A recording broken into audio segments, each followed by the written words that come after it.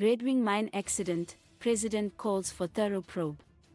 The highest degree of safety must be upheld in all mining activities, with President Mnangagwa ordering a thorough investigation into the Redwing Mine accident.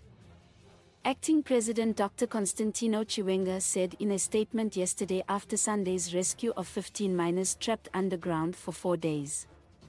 Acting President Chiwenga thanked the multifaceted response by stakeholders to ensure the success of the mission that brought the miners alive.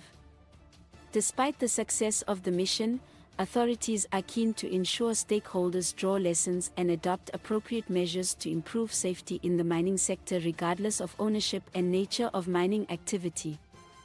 On behalf of His Excellency the President, who is on a month-long annual break, government, and on my behalf, I deeply applaud the multi-agency teams from both government and the private sector for a successful rescue operation which saved 15 trapped miners at the metal-on gold-owned Redwing Mine in Mpumalanga, Manicaland Province, said Acting President Chiwenga.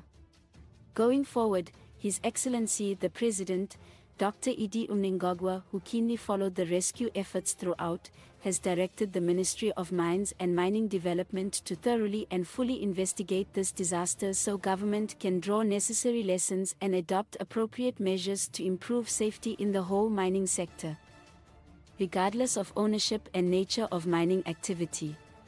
Safety of mining workers and artisanal miners remains uppermost.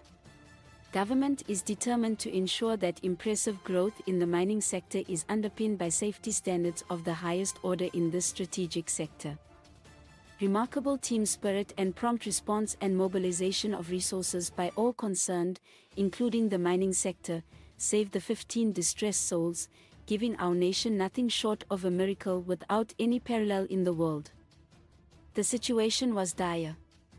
Massive tremors collapsed the mine, creating deep cracks around the mine, thus making all rescue efforts hazardous and painstakingly slow. It became a race against time.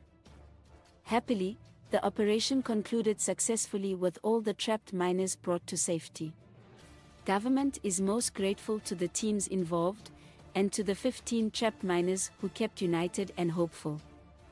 Government keenly follows the miners as they currently receive medical attention, including counseling services, said Acting President Chiwenga.